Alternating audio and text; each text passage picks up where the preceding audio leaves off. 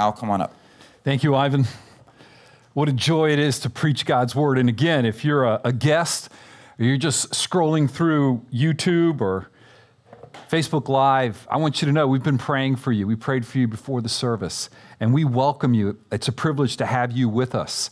And what you're going to hear is a sermon from the Scriptures. So what we normally do on a Sunday morning is we preach God's Word. We believe that the Bible is the Word of God, inspired by God. And so we're preaching this morning from a book called Acts, A-C-T-S, Acts. And it was written about 2,000 years ago.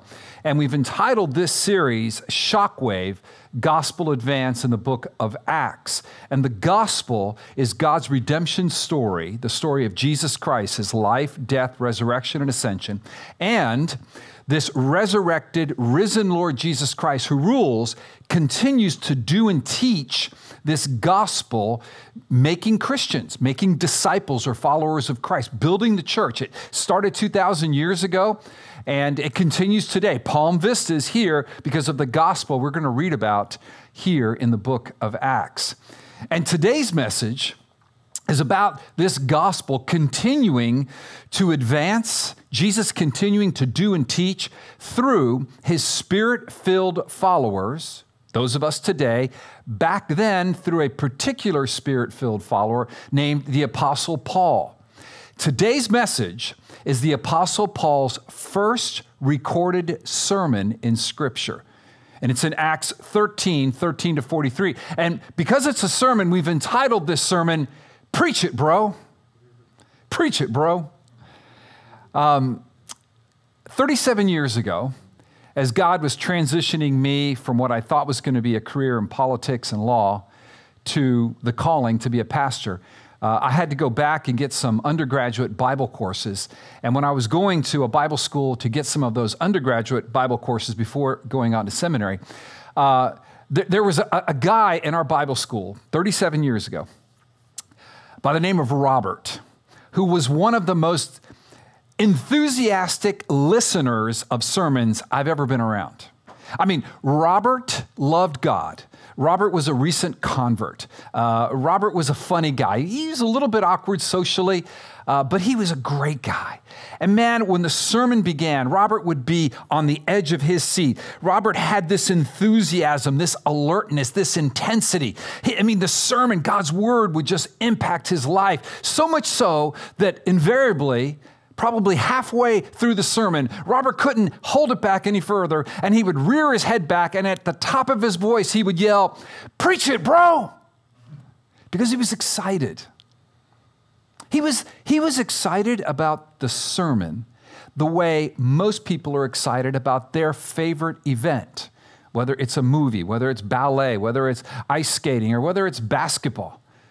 He was excited like all those Miami Heat fans were excited way back in 2013 in Game 6 of the NBA Finals when the Heat were down by 3 with seconds to go. And Chris Bosh grabs the rebound and throws it to a backpedaling Ray Allen, who gets his feet right behind the three-point line and jumps up and hits the perfect three-point shot to tie the game. And the place erupted. That was Robert when he heard God's word preached. And that should be you and me when we hear God's word preached. This morning is about a sermon. It's about the Apostle Paul's first sermon. And I want to give you the context of that first sermon. So as we go through it, we can understand exactly what's happened. So to do that, I'm going to use our map, and I'm going to remind you of something that we have been preaching the last couple of weeks. So if you look at the map, you will kind of get oriented. Syria is on the right-hand side of the map. Right above Syria is Antioch. And we know that God sent Paul and Barnabas from Antioch, and they sailed over to the island of Cyprus, where they preached the gospel through the island of Cyprus. God saved many people, to include the ruler, the Roman ruler of that island, established many churches. And now in today's message, they're going to depart this island, And I want to keep the map up there as I read to you from our text the context of the sermon we're about to hear. So, Acts chapter 13, look at verse 13. Now Paul and his companions set sail from Paphos, that's on the western tip of the island of Cyprus, and came to Perga, which is modern-day Turkey, in Pamphylia. And John left them and returned to Jerusalem. So John Mark, who had been with them, goes back to Jerusalem. But they went on from Perga and came to Antioch in Pisidia. So that's a different Antioch. It's called Pisidian Antioch. And on the Sabbath day, they went into the synagogue, which had been their normal pattern to go into the synagogue to preach about Jesus, and sat down. After the reading from the law and the prophets, it's interesting. This is one of the early historical accounts of what went on in a typical synagogue in the first century. They read from the law, the first 5 books of the Old Testament, and the prophets, those prophetic books in the Old Testament. So after the reading from the law and the prophets, verse 15, the rulers of the synagogue sent a message to them, to Barnabas and Paul, saying, "Brothers, if you have any word of encouragement for the people, say it." So Paul stood up and motioning with his hand said, "Men of Israel, and you who fear God, listen." And that last word in verse 16 is God's burden to you and to me today. Whether you're listening to this as the first time you've ever heard a Christian sermon from a Christian pastor, or whether you've been a Christian all your life, whether you're a member of Palm Vista, or you're just cruising through and listening to a sermon because it's interesting, God is speaking to you right now from this word, and he's saying, listen. That's the main point. And in this sermon today, this sermon about a sermon, God is going to teach us how to listen. He's going to teach us what to listen for. So this morning, it's an imperative. Listen. God is saying to you, listen. Paul said to his audience 2,000 years ago, listen. God says to us this morning, listen. And in the text, he's going to teach us 2 things. He's going to teach us what to listen for, how to listen to a sermon, what to listen for, and then how to respond to what we have listened to. What to listen for and how to respond to what we have listened to. So point 1, what do we listen for? We listen for God's promise of redemption fulfilled in history. We listen for God's promise of redemption fulfilled in history. So most likely the Apostle Paul, when he stood up to preach, he stood up to preach about the 2 texts that were read that day in the synagogue. In verse 15, it tells us clearly they read from the law and the prophets. Most likely, they read from Deuteronomy chapter 4, verses 25 to 26. That text would have been God confronting Israel about their idolatry and their evil ways. And then they would have read probably, and I think this one is far more certain, from 2 Samuel chapter 7, verses 6 to 16. 2 Samuel chapter 7, verses 6 to 16. And that text was about God's promise to restore, redeem, save, and bring a king to his people who would rule forever. So let me give you a sample of that text. Here on the screen is 2 Samuel 7:12. It's right in the middle of that section that I mentioned to you. And listen to what probably was read that day, and this would be the text. This would be the text that Paul is preaching. I'm preaching Acts 13 to 43. Paul is preaching this text. All right? So this is what he preached on. When your days are fulfilled, who's the your there? King David, who ruled about 1000 BC. So Samuel is giving King David God's prophetic word. Samuel is saying to David, when your days are fulfilled, and you lie down with your fathers, i.e., David, when you die, I will raise up your offspring. God is speaking. I will raise up your offspring after you, who shall come from your body, and I will establish his kingdom. Well, the congregation that Paul was preaching to in Pisidian Antioch in 46, 47 AD was asking the same question every Jew had asked since they read this account in Samuel. Who is the offspring? Because they knew that this offspring was the promised Messiah, the promised Savior, the promised King who would rule the Davidic kingdom, not as a son of David per se, but as David's Lord, and he would rule it forever and ever and ever. This is the promise. So they're wondering, who is this offspring? And Paul's sermon is about that offspring. And he begins his sermon in verse 17 by reminding them of God's promise in redemptive history. So he's going to start with God's promise in redemptive history. We don't know how far back he went all the way, but for sure in verse 17, he starts with God choosing Israel. Look at it with me. Acts 13:17. The God of this people, Israel, chose our fathers. That means that he chose our fathers. The first father is Abraham, right? Father Abraham. So probably going all the way back to the promise God gave Abraham. Through you and your seed, your offspring, I will bless all the nations. And made the people great during their stay in the land of Egypt. Now he's talking about 500 years later plus, in around 1500 BC, when now God is choosing Israel and going to deliver them from slavery in Egypt. So he says here, and made the people great during their stay in the land of Egypt, and uplifted arm, he led them out of it. So he's talking about leading them out of Egypt. He's reviewing redemptive history. Verse 18, and for about 40 years, he put up with them in the wilderness. That's a good passage. And after destroying 7 nations in the land of Canaan, he gave them their land as an inheritance. All this took about 450 years, and after that he gave them judges until Samuel the prophet. So now he's advancing them all the way from 1500 BC all the way to about the time of David. And he gave them the promised land, and he's given them judges. And now he's going to bring them to the time of David, 1000 BC. Abraham, 2000 BC. Freedom from Egypt, 1500 BC. Don't you see, he's going through redemptive history. Verse 21, then they asked for a king, and God gave them Saul, the son of Kish, a man of the tribe of Benjamin, for 40 years. And when he had removed him, he raised up David to be their king, of whom he testified and said, I have found in David, the son of Jesse, a man after my heart, who will do my will. I want to pause here. I don't want to blow by that last statement.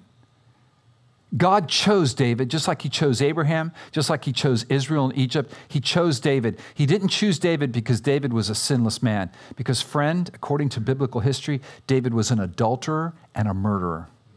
And yet it says that he was a man after God's own heart. Why? Because of this offspring who will come from his loins, who will be the savior of those who sin against God, the one who will enable God's people to find favor with God. That's how he could say David was a man after his own heart. And now, so he's preaching the sermon, right? And so far, no one's probably saying, preach it, bro. They're like, yeah, we learned this in Sunday school. We learned this in Hebrew school. We know what you're talking about. But here we go. You ready? Here's where the thing kind of gets nuclear. Verse 23 on the screen. Of this man, which man? David. Of this man's offspring, this is Paul now preaching, right? Of this man's offspring, God has brought to Israel a Savior, Jesus, as he promised. Amen. And at that point, you heard a few people say, preach it, bro. You heard a few people say amen, like we just heard someone here say. You may have heard a few people say, oh my. You may have heard some groans. I'll tell you what you didn't hear. You didn't hear anybody sleeping. This wasn't a boring message.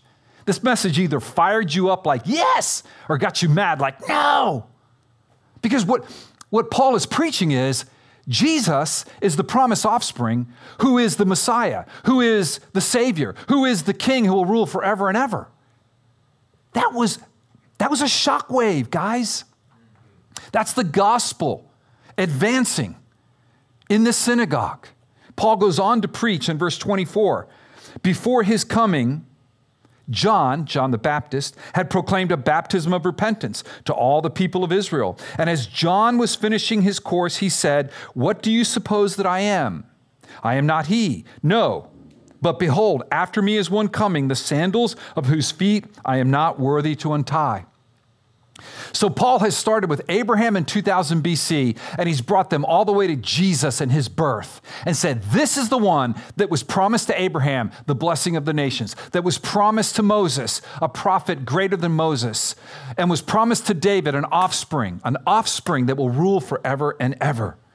Now I can hear the rising preach it bros. Now I can hear the congregation responding to what Paul is preaching. Listen, clearly to you, if you're a believer or an unbeliever, if you're a Christian, if you're a Muslim, if you're a Hindu, if you're a Buddhist, if you're an agnostic, whatever you are, let me be clear about this.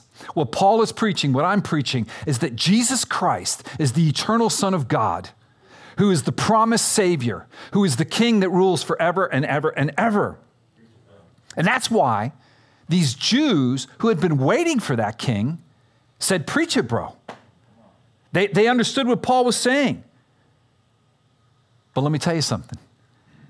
The whispers of preach it, bro, are about to erupt into shouts of preach it, bro, because the second thing that we're to listen for, and the thing that Paul is about to preach, is that this promised offspring of David rose from the dead. And that's the second thing that we should listen for. We should listen for the significance of Jesus' resurrection. Member of Palm Vista, Christian, my desire is to teach you how to listen to a sermon. It's to teach you how to listen to a biblical sermon. It's to teach you how to read the Bible. Jesus Christ is the lens through which we read the entire scriptures.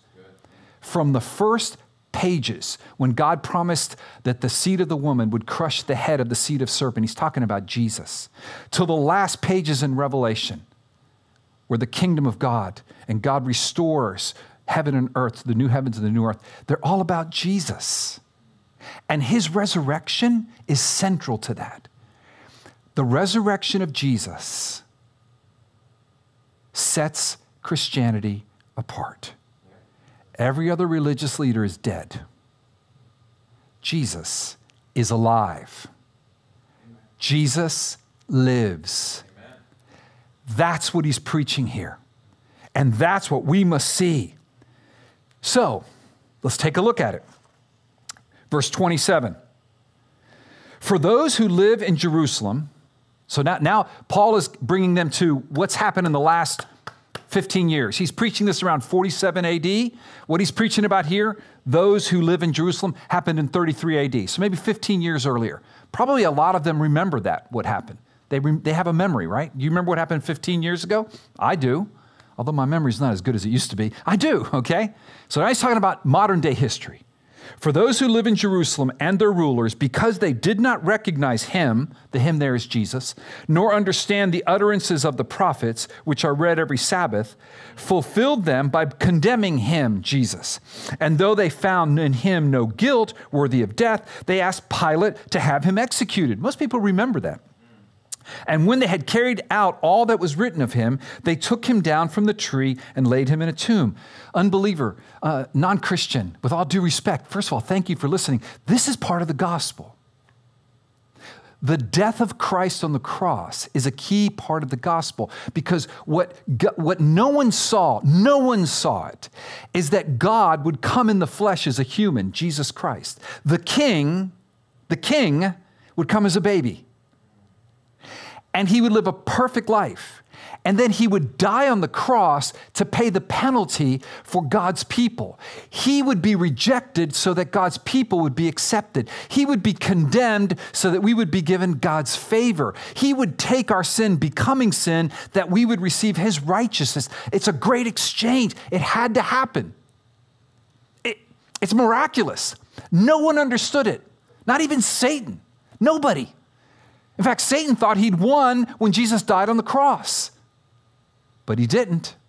Jesus had to die on the cross to take our sins. But look at verse 30.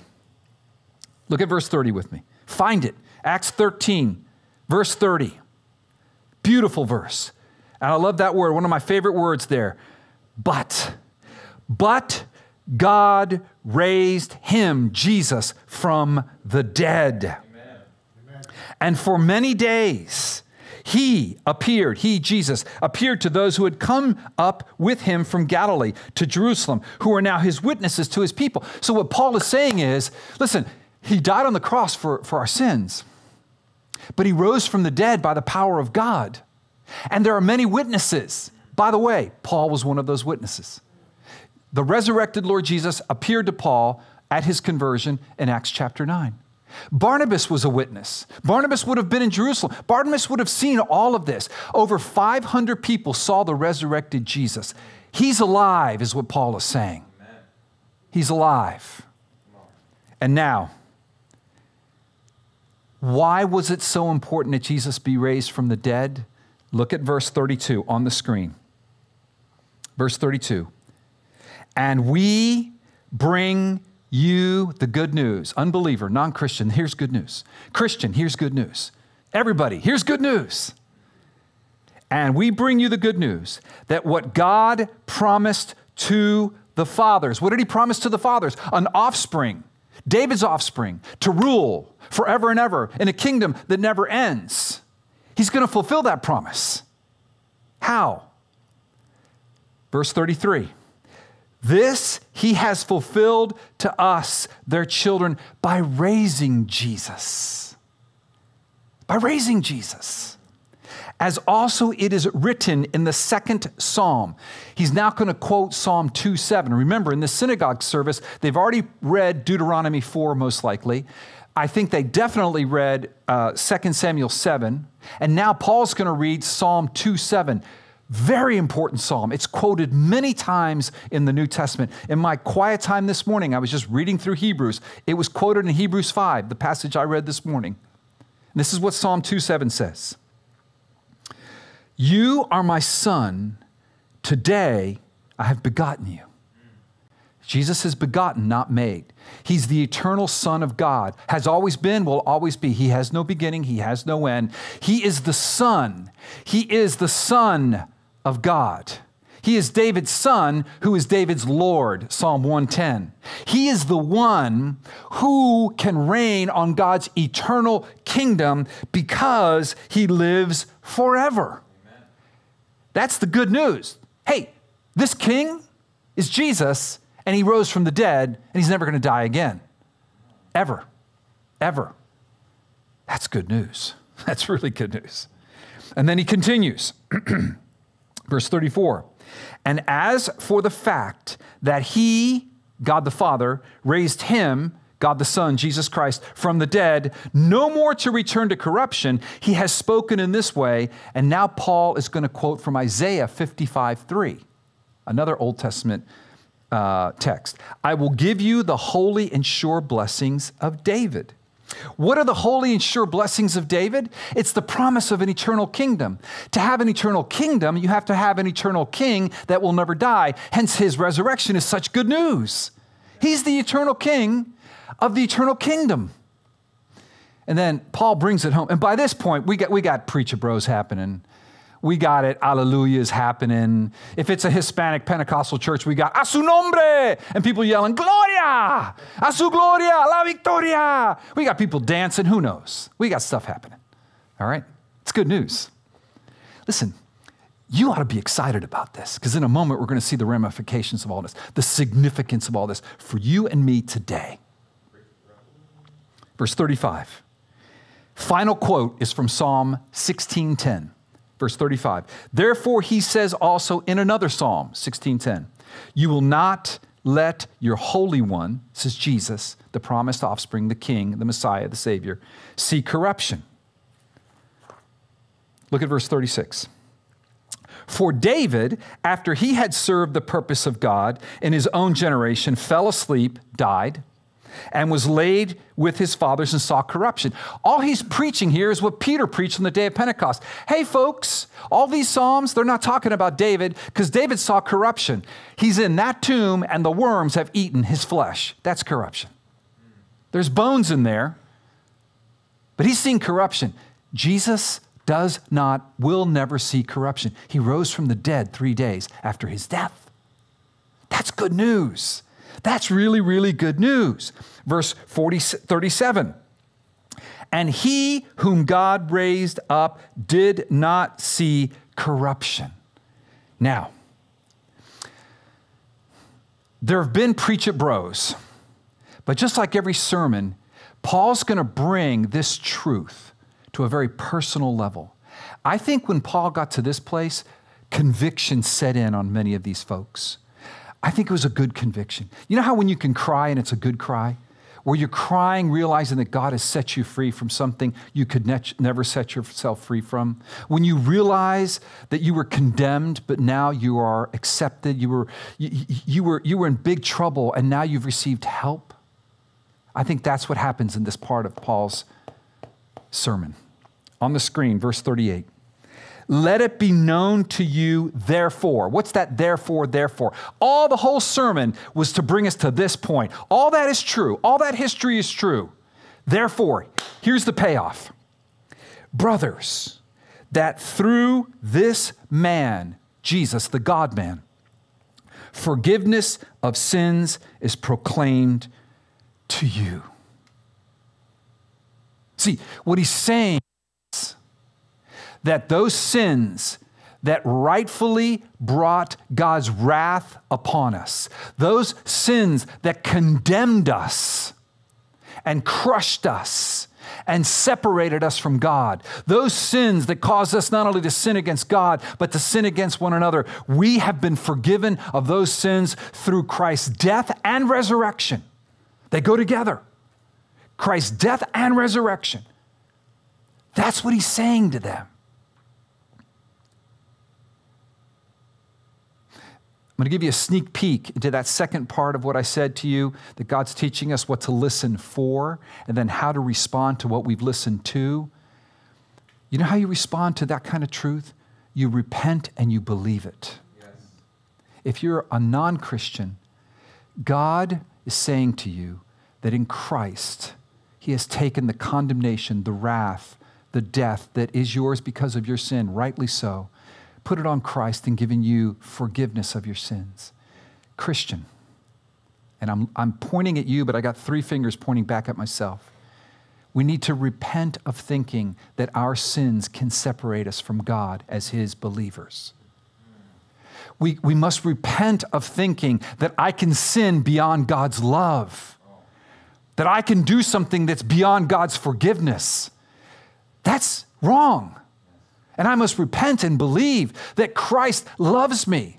And he doesn't say it's okay to sin. He will deal with me. Our Father will deal with this as fathers do in loving discipline. But he loves me. He doesn't love me any less when I sin. He doesn't love me any more when I don't. He loves me in Christ, who's my perfection. And that leads me to the second point, verse 39. Not only do we have forgiveness of sins, but look at 39. And by him, Jesus, everyone who believes, we must believe, is freed from everything which you could not be freed by the law of Moses. See, the law of Moses says God is perfect, and I must be perfect to be his son or his daughter. And I can't be.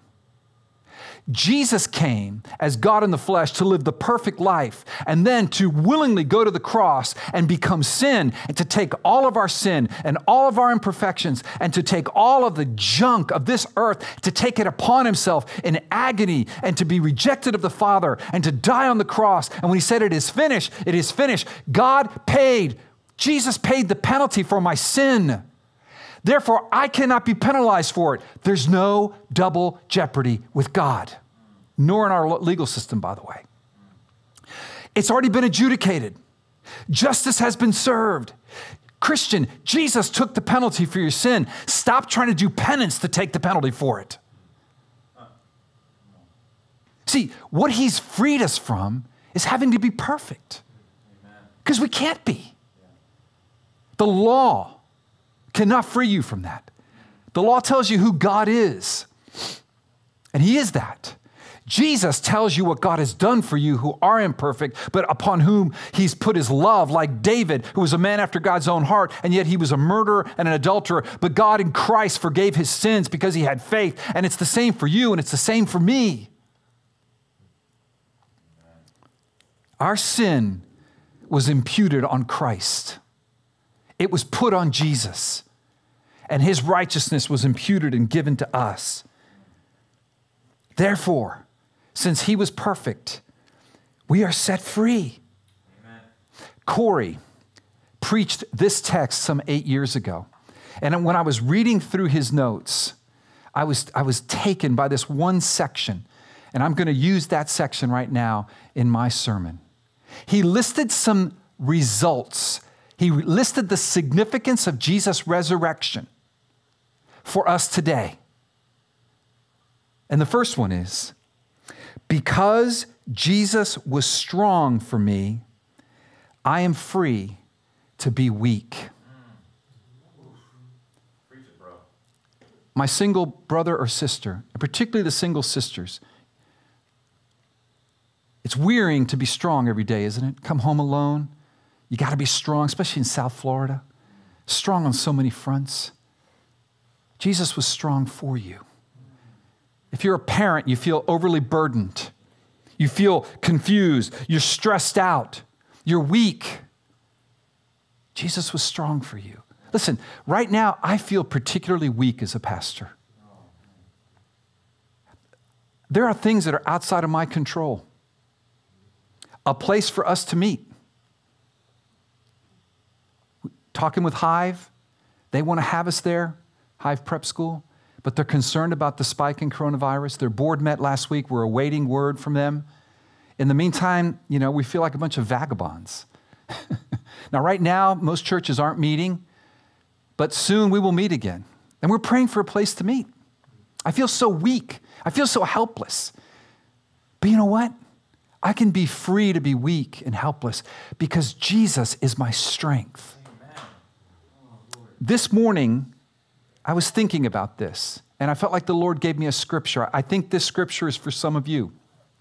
It certainly is for me. I'm going to put it on the screen here for you to read with me. Hebrews chapter 4, verses 14 to 16. Hebrews chapter 4, verses 14 to 16. Take this as a word. Write it down. Meditate on it later today if you feel weak. Since then we have a great high priest who passed through the heavens, Jesus, the Son of God.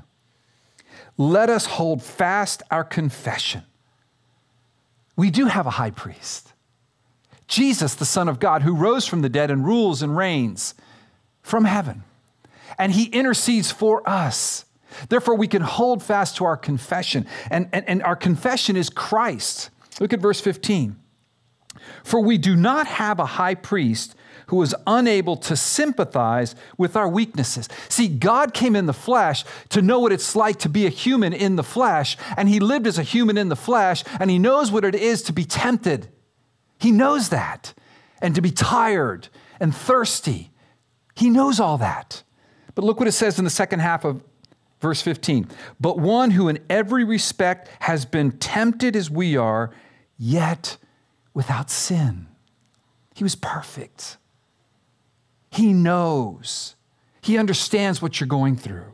And then verse 16 is the payoff. Verse 16 bids us and calls us to come to him. Here's the significances of Christ's resurrection, is that we have a throne that's no longer a throne of judgment, but a throne of grace, where we're going to find mercy and find grace to help at our time of need. Verse 16, let us then, with confidence, on days that we do well, on days we mess up, with confidence, draw near to the throne of what? Of grace. Of grace, because Jesus rose from the dead. Amen. That we may receive mercy, oh, we need mercy, and find grace to help in time of need. Oh, friends, not only can we be weak because Jesus was strong for me, but second, because Jesus won for me, I'm free to lose. You don't have to win every argument online. You don't have to win every discussion. Look, I can even be seen as a loser by this world. But Jesus won, and that's my victory. Amen. Next, because Jesus is someone, I'm free to be no one. I don't have to strive to be known to get clicks online or likes or how many people are following me. Or even sometimes I'll think, how many people listen to this sermon? Who cares? God's listening. Amen. And you, my friends, are listening. Amen. And even if none of you are listening, they're listening. And I love them. Preach it, bro. Preach it. I don't have to be popular. That's a horrible treadmill to run, isn't it? It's exhausting. Try to get everybody to like you all the time. Next, because Jesus was extraordinary, I am free to be ordinary. Oh, that's so liberating. The law can never set me free from that. I can be an ordinary pastor. It's okay. You can be an ordinary parent, friend, roommate, in your business, whatever you do. You're free to be ordinary because Jesus is extraordinary. And finally, because Jesus succeeded for me, I am free to fail. What I love about this is it releases us, church, to go for it, unafraid of failure. So what? Jesus succeeded. I'm free to fail. And you know what else it sets me free from? It sets me free from pretending any longer. It's exhausting to pretend to be successful. To pose that one picture from a 5-day vacation where everybody was smiling and not trying to kill each other and say we had a great vacation. Come on. Not really. But everybody thinks you did. Come on. It's exhausting. It's exhausting. I'm free to be real, but like real in a biblical sense. Well, as I've already mentioned, the way we should listen to these sermons is communicated by the last verses in this text. The Apostle Paul said, be careful, guys, verses 38 to 41. Don't scoff at this. Don't reject this. Please repent and believe. And so my heart to you, dear Christian, here's the appeal. Would you believe that you cannot sin your way outside of God's love, His grasp? You can't sin beyond it. There's nowhere you can go, Psalm 139 says, that God isn't there, even at the depths of the sea. They say that the most lost you can be is to be lost at sea, some of the great oceans in this world. I think there's a plane that crashed several years ago. It's still lost because it was in some great ocean. No one will ever find it. If you're lost at the depths of 5,000 feet in the most obscure ocean in the world, God's right there with you. Amen. Come on. Yes. Right there with you. Right there with you. Believe that. Run to the throne of grace. Receive the freedom you have in Christ and then go set others free. Yes. Let us preach it with our lips. Let us preach it with our lives. Unbeliever, repent and believe. Yes. Good news is Jesus rose from the dead. He's the Savior of those who believe in Him. We're going to conclude our service with a prayer, and then we're going to sing a song called Death Was Arrested. This song speaks of our life beginning when Jesus rose from the dead. And oh, it has, and it will continue forever in the glory of God. Let's pray. Lord, I pray that you would give us your grace this morning. Lord, I pray that you would give us your mercies. Father, we come to your throne of grace as a church, and we ask for this mercy and this grace to help us in our time of need.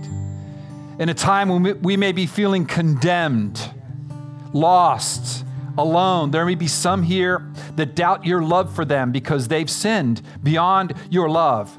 Lord, would you rip that lie out of their minds and replace it with the truth that Christ was condemned, crucified, judged, wrath of God upon him. He was rejected that they might be accepted.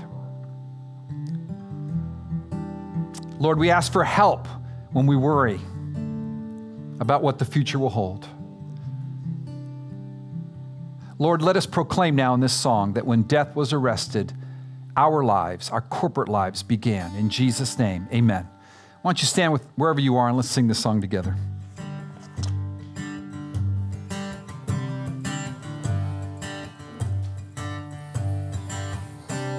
Alone in my my sorrow and dead in my sin. Lost without hope, with no place to begin. Your love made a way to let mercy come in. When death was arrested and my life began. Ash was redeemed, only beauty remains. And my orphan heart was given a name. My mourning grew quiet, my feet rose to dance. When death was arrested, my life began. Oh, your grace, so free, washes over me. You have made me new, now life begins with you. It's your endless love pouring down on us. You have made us new, now life begins with you.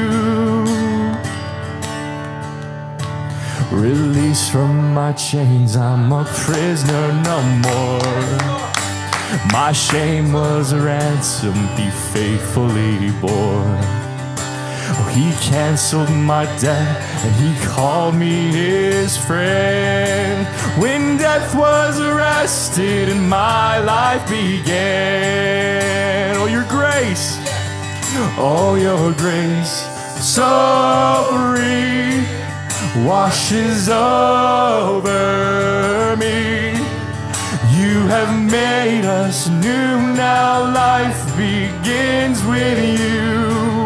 It's your endless love. It's your endless love pouring down on us. You have made us new, now life begins with you.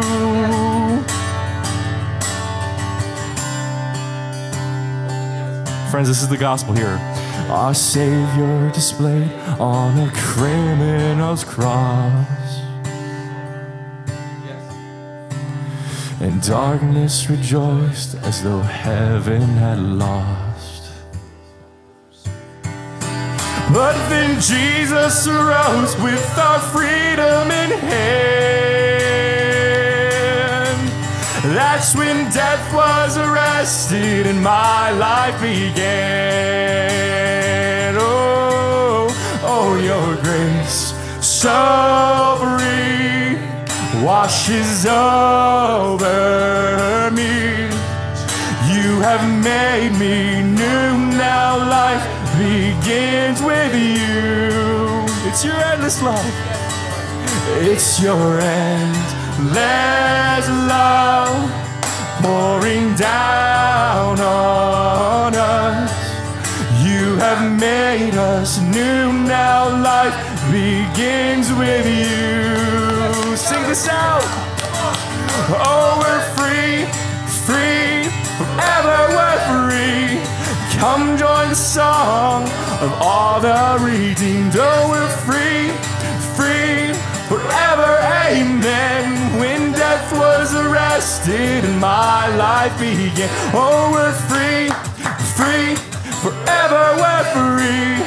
Come join the song of all the redeemed. Yes, we're free, free, forever, amen. When death was arrested and my life began. Oh, when death was arrested and my life began. Oh, when death was arrested and my life began. Amen. Well, church, receive this blessing. You can look right here, right in the camera. Look into my eyes. This is what God is saying to you. This is what God says to you in Christ. Those whom the Spirit has set free, those whom Christ has set free. Those whom the Father has set free. Those whom the Father, the Son, the Holy Spirit, God the Father, God the Son, God the Holy Spirit has set free are free indeed. Amen. You're free. Yes. You cannot free yourself. The law cannot free you. You can't be perfect enough. You can't be good enough. You can't be smart enough. You can't be attractive enough. You can't make enough money. But God has set you free. Amen. Preach it, bro. Come on. Go and set others free with this gospel message. Yes. Amen? Amen. And amen. God bless you, Palm Vista. We'll see you next week.